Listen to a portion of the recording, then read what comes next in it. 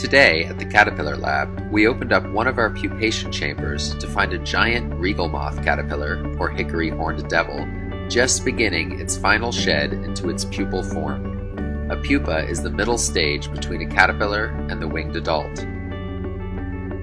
As the devil begins to shed off its caterpillar skin suit, we can see breathing tubes called tracheae being pulled out of the caterpillar's body through the spiracles. As a caterpillar sheds its skin, it must also shed some of its internal structures.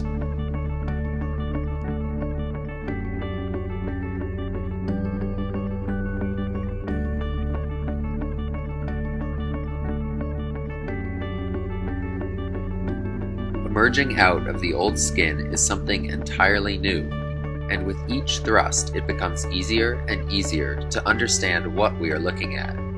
This new form is more like an adult moth than like the caterpillar it is only minutes separated from. Antennae emerge, then 3 pairs of legs and rounded eyes, unlike those of any caterpillar. Finally, wing buds slide out from under the thin caterpillar husk.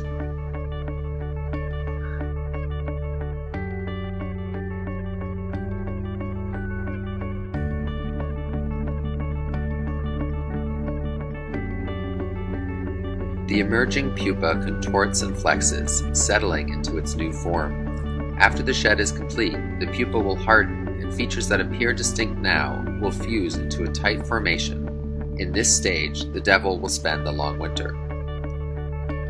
Normally, this transformation occurs deep beneath the soil, but in the lab we replicate soil with damp paper towels in a sealed container, so we can actually observe this amazing process. Well, at least if we are lucky and get the timing just right.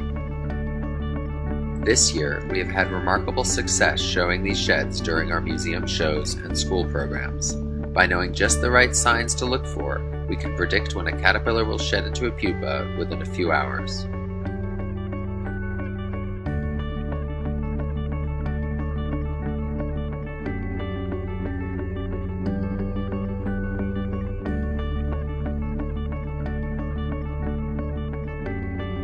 Pupa, now completely free of old caterpillar skin, will be moved into a storage container and eventually to a refrigerator, where we will overwinter the animal until it emerges as a magnificent regal moth next year.